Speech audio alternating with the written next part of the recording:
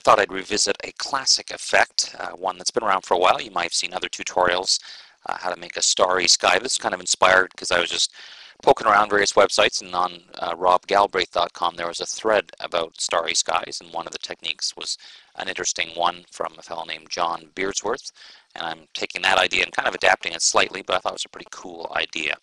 And basically, most Starry Night effects start by creating a layer filling with black and then using the noise filter. But he had an interesting variation, and that was to take a layer and fill it with perhaps a color like yellow or white. We'll in this case use yellow.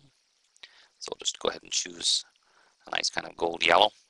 Fill the entire layer with yellow, and then change the blend mode to dissolve, which at the first glance will have little or no effect, but basically take the opacity all the way down.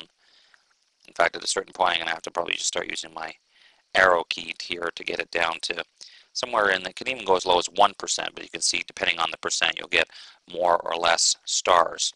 And that was the idea that this fellow John had, but I decided I wanted to try and take it a step further because I wanted to randomize things a bit. So one of the things I did was considered this: add a layer mask, and on that layer mask use the render clouds filter. And what that'll do, of course, is make a random kind of a mask. You see now you're getting a much more randomized pattern.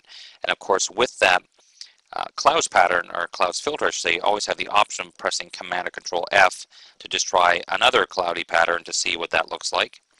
Or the other option would be to then try and go under render and choose different clouds to get a much different result, much more black in that case, and then again hitting Command or Control F to kind of randomize a little bit until you get kind of a nifty pattern there. Now here's the problem that I encountered. Because the opacity is already so low, if it's still too high, I really got no room to go. So one of the ways to fix this, or help it I suppose you could say, is add a new layer below. I'm going to press Command or Control key and click on the Add Layer Mask button. That simply puts it below. Then click on the top layer and merge them together, Command or Control E.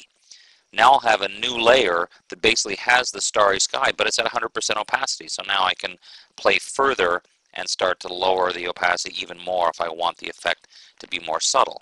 The other option that this gives me is if I want to do a very slight amount of blurring, either Gaussian blur or motion blur to the stars. Again, keep it really low. So even at a fairly low amount, it's still, they disappear almost completely. So you have to just do a little small amount of blur. In this case, I won't bother because I just want you to see that effect. Now, here's some variations. Back a couple of steps ago, let's start again. I'm going to make a new layer, but in this case, instead of just simply filling it with the red, I'm looking at yellow, I'm saying red, the yellow and white, what we're going to do instead is use the gradient tool and create a gradient that uses those colors. Put the opacity all the way up for now. And basically, let's go from white to yellow in a circular kind of a fashion, something like that. And then we'll repeat the same steps. Dissolve, put the opacity all the way down to like 2%. Okay, thought I put 2% in, but obviously not. Let's just do it this way. There we go. So basically it's the same idea, we're just adding a bit more color in there. And then we'll do the same thing. Add our clouds layer mask, and then we'll add our new layer below. Command or Control click on the new layer, click on the top one, and merge down, Command or Control E, and then we get our nice starry sky that we can again play with the opacity and or the blurriness if we wish to. Now that's it for the first part. In the second part of this movie we'll show how to introduce even more color into the sky and then actually put it into use with an image. So we'll see you next time in part 2. Until then, I'm Dave Cross. We'll see you next time.